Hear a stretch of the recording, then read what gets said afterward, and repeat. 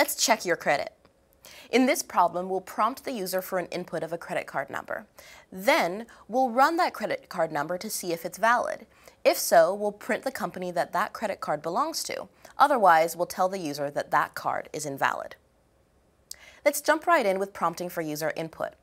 The credit card number is of data type long, so the CS50 library function getLong will be quite useful. But this function ensures that the user inputs any integer, so any positive integers, negative integers, or 0 is all fine, so up to you to further validate whether or not the user has given us a valid credit card type number. Now that we have a credit card number from the user, then we need to calculate the checksum. So credit card checksums are calculated as follows. Starting from the second to last digit, we multiply every other digit by 2. Then we add those products' digits together. From that, we add the sum of the digits that weren't multiplied by 2 to that previous sum that we calculated. Finally, if that number ends in 0, then the number is valid. Let's go through an example and take this step by step. So our first step is to start from the second to last digit and multiply every other digit by 2. Now, if I stored the credit card number in a variable called CC number, then modding that by 10 would give me the very last digit. So how might you access the second to last digit?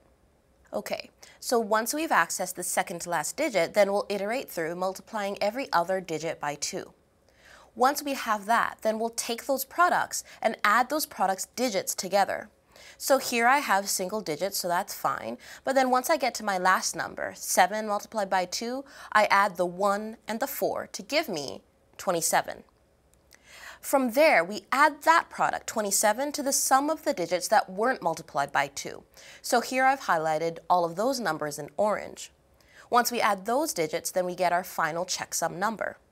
So we validate it by making sure that the last digit is 0. If the checksum does not end in 0, then the credit card number is definitely invalid. Otherwise, let's go on to check the company identifiers and the credit card number length. We've provided a list of 3 companies. Along with that, the number of integers that their credit card numbers have. Then the first 2 digits that those cards might start with. So, up to you to keep track of the first 2 digits of the credit card and the number of integers in that card. And with that, you finished the problem. My name is Zamila, and this was Credit.